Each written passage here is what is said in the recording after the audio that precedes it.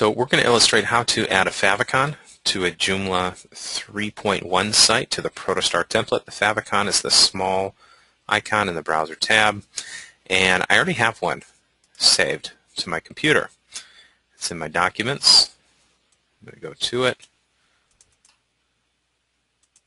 and it's this file right here, the favicon.ico. You can always create your own favicon by looking online for a free favicon generator.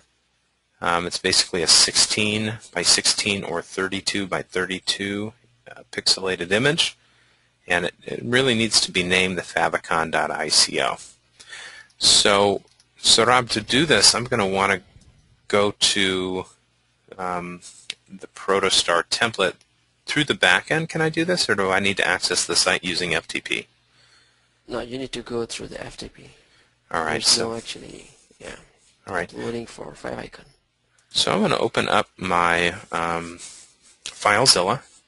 And FileZilla, let me pull it over here. FileZilla is an interface that you can use to talk with your computer and your server, essentially.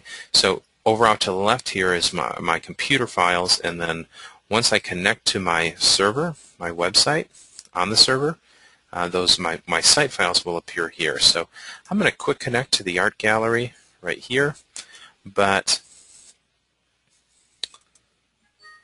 oops,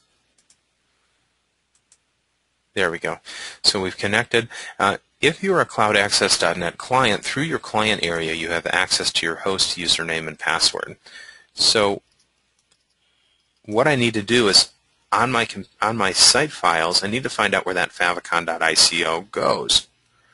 And that is going to be in HTTP docs. And then what I'm going to do is I'm going to scroll down to templates, I believe, right here. Open up Protostar. And then, so Rob, here's my favicon.ico right here, right?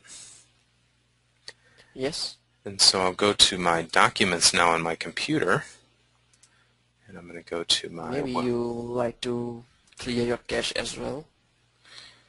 Clear my browser cache? Yeah, once you upload it. So once I upload? Okay. yeah. So here I'm in that art gallery folder. Here's my new favicon.ico. I'm going to right-click on this and upload. And because it's named the same thing, I'm going to overwrite this file. So FileZilla is going to ask me, I believe, do I want to overwrite? And I'm going to say, okay, let's overwrite that. Oh, I did it twice, so we're just going to overwrite again. And so now I should have replaced that. And you can see here the date that it was today that I overwrote that file. And now what I can do is return to my art gallery site on the front end. Let's refresh the page first and see if we can get it to appear, which it doesn't. And Sarab is suggesting to clear our cache. So I'll go to my browser, and I'm going to clear my browsing data and empty my cache. So take just a moment.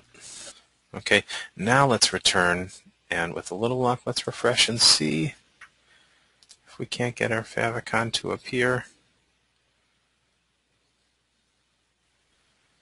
And fingers crossed. Still loading. Hey, there it is. I don't know if you can see. It's up here in the top corner. So, really good question, Jackie. Thanks for that. I'm going to put your hand down, and if you have any other questions, let us know.